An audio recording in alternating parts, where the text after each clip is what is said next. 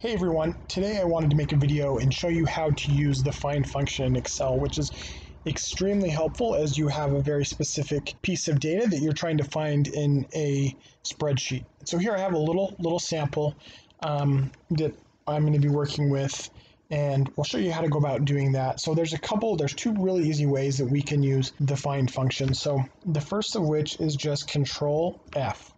And when you hit Control F, what it's going to do is it's going to open this window, and then it's going to ask, what do you want to find? And so easy enough, you just put the information in there. I'm going to go ahead and show you the other way, a shortcut. And so, however, you can also use on the Home tab in Excel, you can use Find and Select, and then go to Find. And so it's going to give you the same window to search data. So all you have to do is type the name John. So let's say we're looking for John.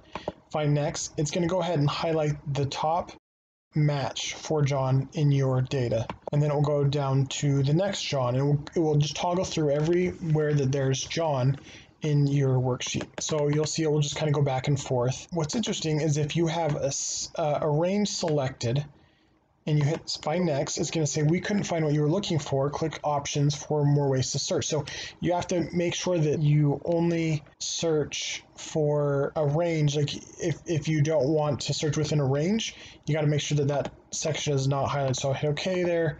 We'll get rid of it. We'll go about finding John again. But if I did want to look just specifically in this range, maybe you have another column of names, it will go ahead and search there. So let's say something else is very useful is if you wanted to replace a name. So let's say we want to look for Jane now, and we just want to replace her name with Jane H. Maybe just we'll go and fill it in. You can do replace all. And that will go through and it'll say all done, we've made all the replacements. So it's going and taking all three of those places where it said Jane and replacing it with Jane H. Very easy to use, very simple if you need to make edits.